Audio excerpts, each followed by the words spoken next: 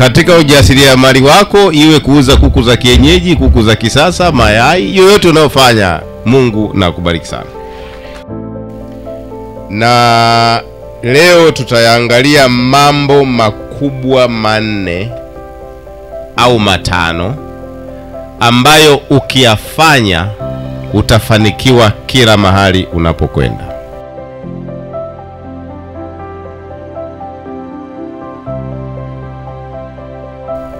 Semeni amina.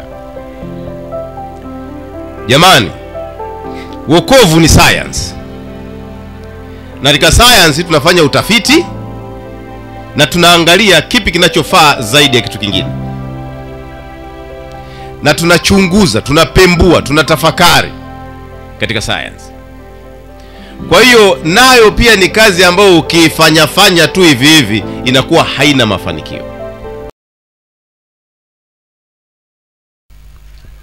Hivyo basi nataka nizifunue mbele yenu baadhi ya kanuni chache ambazo zinaweza kutusaidia.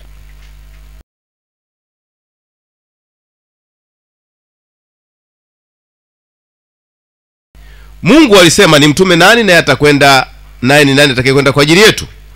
Anatafuta mtu. Anatafuta nini? Semeni mtu. Washiriki wapenzi. Hatuwezi kufanikiwa katika kazi ya kupeleka injili kama tuna watu wa kawaida. Semeni amina. Mpaka tutakapopata watu wasiokuwa wa kawaida ndio tutaanza kufanikiwa. Hapa tumejaza watu wengi wa kawaida. Wakisema mchango wa 200 wote mnatoa 200, hata wenye 1500. Nyie ni watu wa kawaida. Uko tu nakazana na maisha yako.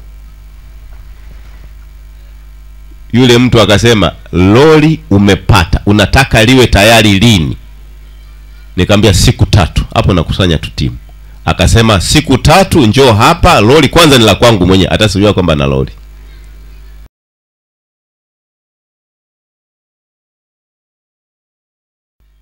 Hasa wewe una bajaji, kapokee wachungaji boda pale unakataa.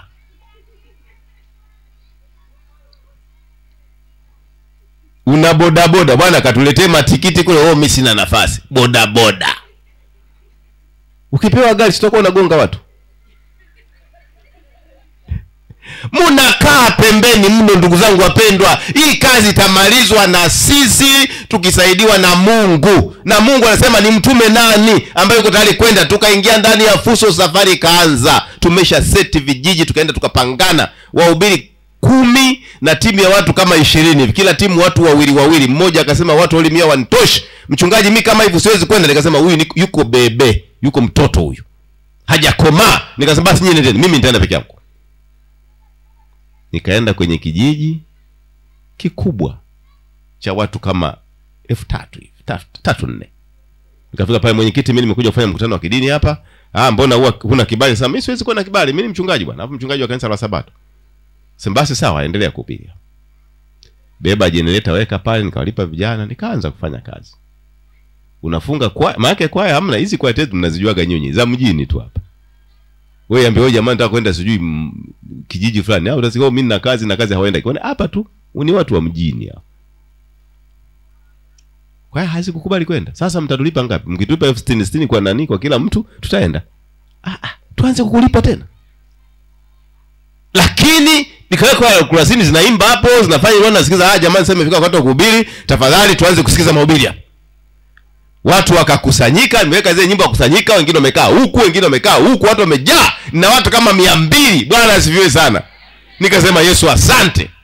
Generator ikitaka kuzima ilikuwa nchi ya joto, nakimbia nenda napulizia kidogo, narudi naanza kuhubiri na kwenda kunafanya hivi, narudi na chakula niko pale kwenye kijiji, nimejiweka mwenyewe kwa chuma likodisha cha majani, kila siku papasi wanaanguka kutoka juu. Nataka kumtumikia Mungu. Kwamba Mungu msalaba mbele, dunia nyuma. Nimesema nini? Dunia nyuma. Watu wa kawaida, mambo sio kwa kawaida. Bwana, nilipoendelea nafundisha ile somo la kuhusu Biblia, neno la Mungu kweli, ilianze papa. kijana mmoja akatokea amelewa kidogo, timua mavumbi, oe mwongo, oe toka huko sifani. Nikasema nikimtandika tu kofi moja kwanza na ulevyo anaweza kaanguka. Lakini nikasema alinitesa. Nikasema Mungu, huyu mtesi wangu naomba ummalize. Na wewe najua siku moja uliomba, wewe amenionea Bwana, mbona umekaa kimya? Nikasema Mungu, huyu mtesi wangu naomba ummalize kwa sababu ya kazi yako. Naomba ulete dubu wanawake wawili kama uliomletea nani? Elisha. Mwenye upala akasema, nyie leo litatokea jambo lisilo nani, sio kwa kawaida. Dubu wawili watatokea, watawafyeka vijana 42. Kabla hajamaliza kusema, dubu walipotokea katikati ya mji, jamani, dubu wanaingia, wanaanza kulalua watu. Hebu niambieni, watesi wako watalaluliwa siku moja. Wanayekuonea, najua kwa watu wanakuonea, wanakutesa, hata mume wako mwenyewe atalaluliwa kama anaendelea kutesa.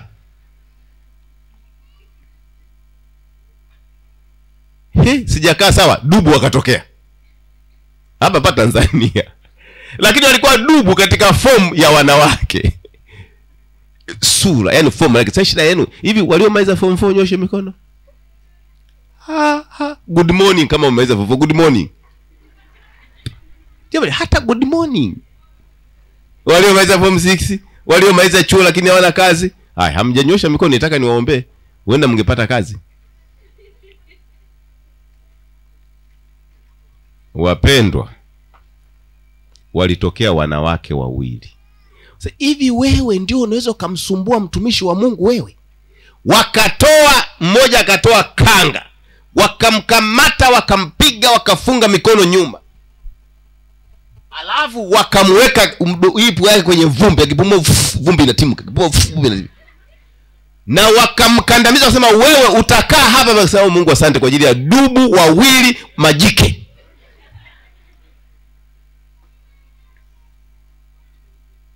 Watu wa kawaida, mambo yasiyo ya kawaida.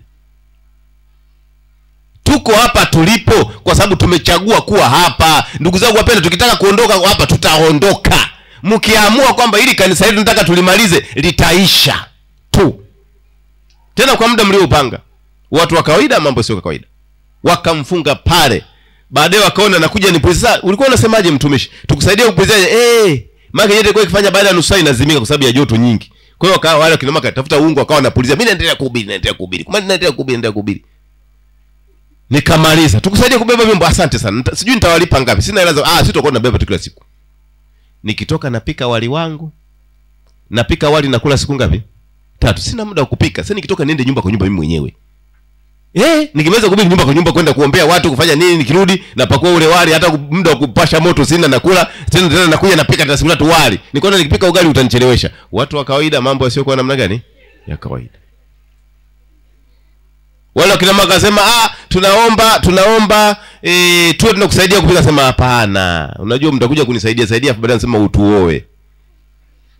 Na mimi niko na mke tayari. Akasema hiyo bwana kupika nitapika mimi. Labda nguo tu kufulia. Akasema hizo huduma ni huduma ambazo mwanaume ukimfanyia vizuri kama hujaolewa anakuoa. Wanaume wanataka huduma. Sasa kesho yake yule kijana akarudi na wakamfunga. Kesho kuto wake wakasema sasa wewe tutakuja tukufungie nyumbani kwako kwa nje. Jamani, haya mambo naambie ni Mungu yupo. Semeni Mungu yupo. Mungu yupo. Wewe haujamuona kwa sababu haujihusishi na mambo yake.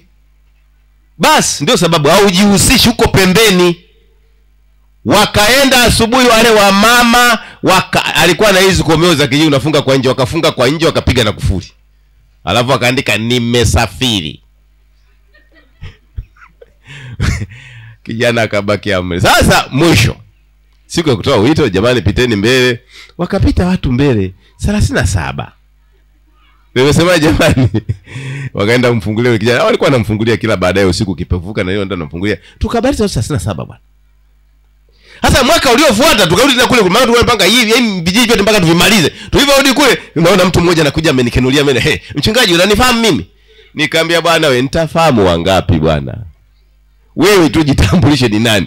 Mimi naitwa Matofali mtoto wa shetani. Nikasema hilo jina la uongo. Akasema ni kweli kabisa, mimi naitwa mtoto wa shetani. Yaani babake anaitwa shetani na anaitwa matofali.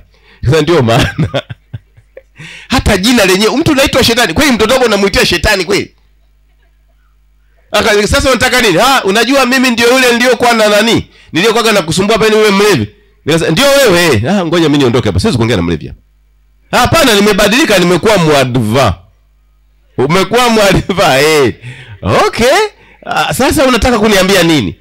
Nitaka kusema kwamba huyu msichana hapa unayemuona ndio mchumba ambaye nimemchumbia na yeye anangoja ubatizo wake. Tulikuwa tunangoja ukija umbatize, umbatize alafu tufungishiwe ndoa hapa, na tulikuwa tunafikiri kwamba wewe mwenyewe ndio unatufungisha ndoa. Nikasema nani? Mimi. Wapi? Wewe ndio uko unanisumbua wewe. Mimi siwezi, katafuta mchungaji mwingine. Na yeye anajua kule mchungaji hapatikani, maana ni mbali na mchungaji. Unajua nikasema sifungishi ndoa. Wewe unasumbua watu afu sisi tukufanyia mambo kila siku. Siwezi kufungia ndoa. Hapana mchungaji, naomba. Yule kijana akaanza kupiga magoti. Akasema wewe ukinipigia magoti ndio sikufungishika kabisa. Hata nifanye nini? Akasema wewe kwa nini unisumbua kati? Basi nimetubu basi mchungaji. Ngoja basi nifanye mpango. Nina mbuzi 6. Ngoja nikupe hata moja. Wala mbuzi yako sitaza 2 mchungaji basi. Moja dume nyingine yuko fugaga. Sasa hapana. Baadaye nikaona kijana amefanya nini? Amebadilika. Jasho linamtoka, naomba msamaha, nikajua huyu ameshaongoka. Mungu yupo. Anatafuta watu wa kawaida wanaofanya mambo sio kwa kawaida. Nenda kwa Baba wa mbinguni, mwambie Baba, mimi ukinifanyia hivi nitafanya hivi. Usiponifanyia nitafanya hivi. Yaani afanye Mungu asifanye, lakini weweka nia katika moyo wako. Na kanisa la Mungu na kazi yake haitaenda mpaka tumewapata watu wa modele hiyo. Tuko pamoja mpaka hapo? Unamwambia nini Mungu siku ya leo? Unamwambia nini Mungu katika makambi haya? Utamfanyia nini? Kitu gani ambacho utafanya kwa ajili ya Mungu wako? Yaani kweli kazi yako iko kuja kanisani, kwenda nyumbani, kuja hafu hata mchana hurudi, umebaki kwenye televisheni, kwenye kwaya haumo, mjadala lesson haumo. Utaendelea hivyo mpaka lini? Hebu jiulize. Mungu nishakufanyia nini? Wakitangaza effort huendi, unabakia tu hapa. Naomba kila mtu ajiulize. Mungu niambie tu kitu kimoja ambacho na mimi nitafanya kwa uwezo wangu nilionao. Utamfanyia Mungu nini? Kwa hiyo ukiwa mtu wa kawaida bila kufanya mambo ya kawaida, unafanya mambo yanayopita kawaida, Mungu atakubariki. Amina. Nategemea kwamba Mungu atasaidia. Wale wanasema Mungu naomba unisaidie na mimi niwe mmoja kati ya watu ambao nitakufanyia kitu fulani. Mungu tafadhali Baba wa mbinguni unisikie kwa hili. Naomba nione mikono yenu. Bwana wabariki sana. Fanya kitu kwa ajili ya kazi ya Mungu. Fanya kitu. Lakini tena tukipata namna hiyo, kazi ya Mungu inasonga mbele. Lakini pia kuna kitu kingine. Watu ambao ni wepesi kuwafikia ni wale wenye shida. Wenye nini? Wenye nini? Kwa hiyo jitengenezee watu wenye shida. Kama una uwezo katika nyumba yako, ndugu zako, watoto wa shangazi zako, akina nani wale ambao wanakutegemea. Watu wote wanaokutegemea wanakuaga wepesi kuwafikishia kazi ya injili. Semeni amina. Wale wanakuwa wepesi. Tafuta wenye shida. Pastor alikuwa anasema kuna visa vingi. Wakati mwingine napenda kuvitoa kwa sababu vinawasaidia washiriki. Vinawasaidia. Nilikuwa nasafiri na ndege. Ninatoka mji fulani wa DRC unaitwa Bunia, ambao mmesiaga kuna vita nyingi sana. Naenda mji wa Kisangani ambako ndo nilikuwa nakaa.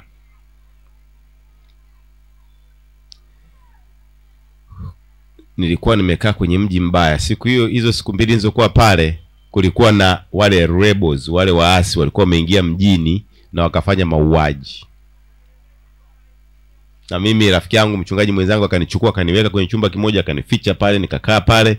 Alivyosikia kuna hali ya nafuu kidogo akanichukua akanipakia kwenye pikipiki 1 2 3 tukaenda mpaka uwanja wa ndege. Tulifika uwanja wa ndege nikaingia kwenye ndege nikakaa. Lakini hapa jirani yangu kulikuwa na mama mmoja, kizungu tunapenda kusema an influential woman, yani mwanamke mwenye uwezo, anayekuwa ana uwezo mkubwa. Kaa naye pale. Kufika nikamwambia, "Mbote mwanami, rafiki yangu, namna gani? Habari gani?" Aliniangalia tu hivi. Akawa tu, jamani. Nikaudia tena, "Bonsoir." Akaniangalia. Anaangalia tu. Anatafuna jojo ameweka na hali ya kuweka masikioni humu. Halafu nilipokuwa karibu naye, sikusikia harufu ya perfume, nilisikia harufu ya noti mpya. Noti mpya za benki zinakuwa na harufu. Wengine hapa mnapataka tu za zamani, hata zieleweki. Pata mpya, milioni 10, milioni ngapi? Nikasikia harufu ya noti. Baadaye wakaanza kutangaza, wasafiri wapendwa, wateja wetu, tunapenda kuambia kwamba tunapenda tuwatangazie matangazo na tuwaelimishe jinsi gani mnaweza mkaja kama ajali itatokea. Kwa hiyo tunaomba msikize makini. Hata kama mmesafiri na ndege mara nyingi, lakini tunaomba usikilize. Okay. Mimi nikatega sikio nikaanza kusikiliza. Kama tunaenda kutua ndani ya maji, labda ndege imepata shida, jaketi la kuokoa maisha liko chini ya kiti. Nikachungulia pale, kweli nikaliona. Wakati mwingine inaweza katokea kwamba hewa imepungua kule ndege, kuna kuaga na hewa inakuaga mle inapulizia, ukishaingia unakuta inakupulizia ambayo mtakuwa mnaivuta. Kama itakosekana, tunakuaga na ya akiba ambayo unaweza kwenda kilomita labda 100 au 1000.